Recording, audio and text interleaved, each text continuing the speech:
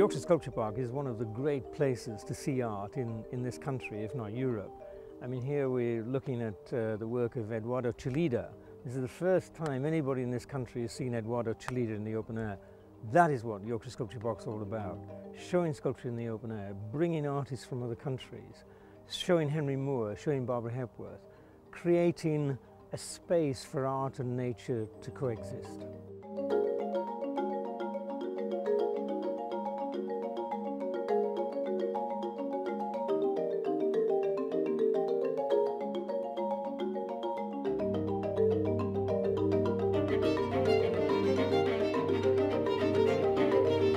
We have a very interesting collection.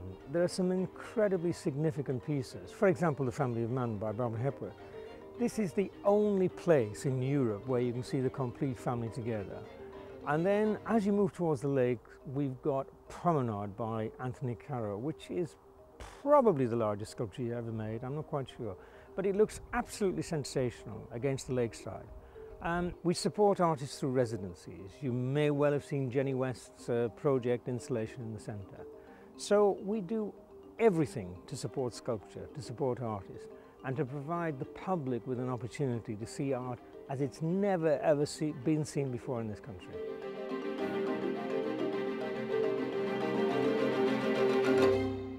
The Sculpture Park is set in this beautiful historic landscape. Designed very much in the manner of Capability Brown. No one's quite sure who actually designed it. It's very much a domestic landscape, and I think that's what makes it such a wonderful setting for sculpture. You know, it's not overpowering for the sculpture. We have 500 acres of land here, so you can spend a whole day here if you want, walking around the landscape. Access to us is very important. Admission is free. And what we try to do is we try to make the landscape accessible to everyone. It's not easy because it's a historic landscape, it's an undulating landscape. There are areas which are easy to get round, areas which are more difficult. We have a sculpture trail, the Access Sculpture Trail. We also have scooters for people with disabilities which would enable people to move around the landscape.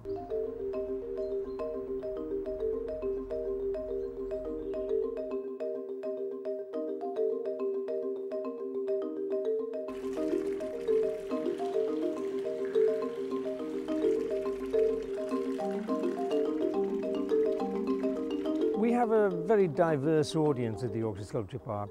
Many people come here who don't normally go to art galleries. We've generated our own audience. We have 300 to 400,000 visitors every year. Within 1 hour's drive in distance of the Yorkshire Sculpture Park, there's something like a 10 million, 11 million population. So obviously people come from this area, but they come from all over England. They come from Scotland, they come from Wales, they come from Europe. People come from America, Japan. They come from everywhere.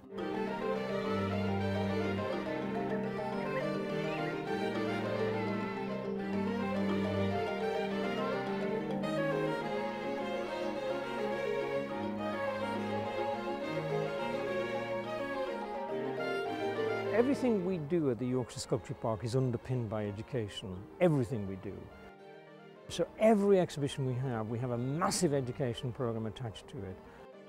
We work with schools, we work with colleges, we work with universities, we work with PhD students. We work right across the whole range, and it is a very, very, very exciting part of our activity.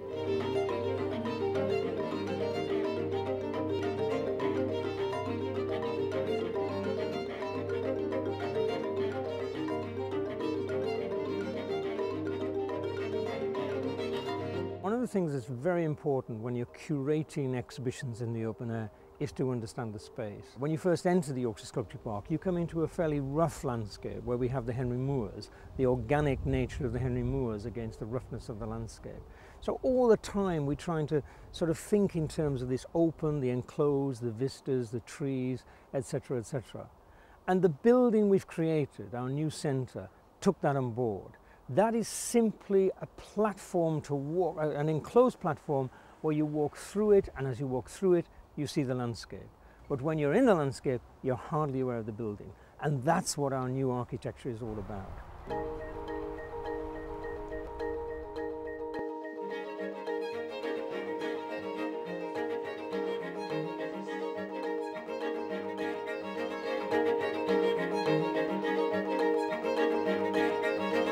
we've developed this old indoor riding arena into a fantastic gallery.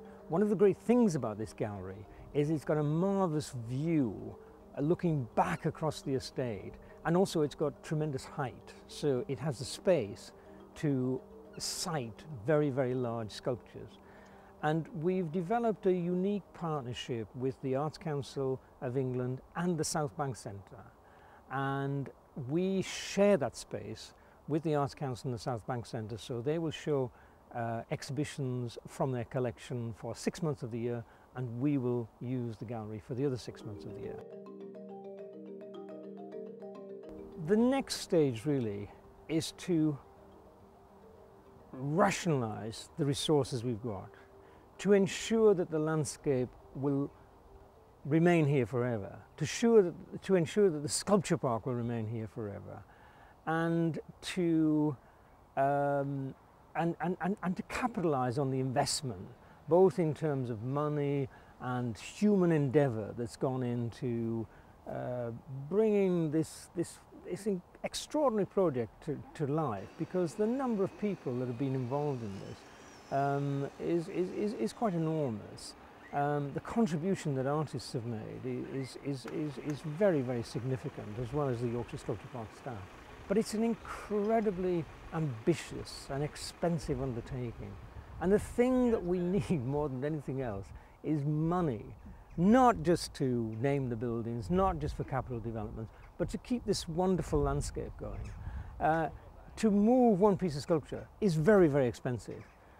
To install something like the Borowski or to install something like the Caro is as expensive as putting on an indoor exhibition. And in that sense, the sculpture park is very unique. There's only one sculpture park like this in the whole of Europe, and it certainly is worth investing in.